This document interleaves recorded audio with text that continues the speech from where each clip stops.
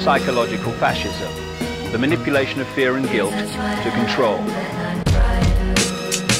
One of the great ways this works is we attract to us what we most fear, because fear is not only a great controller, the great controller of the human race, it's also the great limiter of human evolution. So you see, they may not predetermine what you think, but what they do is they can prefigure what we think about. We talk about those things, maybe not exactly the way they may want us, but they seem to set the agenda for what we believe is important. In a society that believes in nothing, fear becomes the only agenda. You have to do it through the mind, either through fear or through conditioning people to think the way you want them to think. And a society that believes in nothing is particularly frightened by people who believe in anything.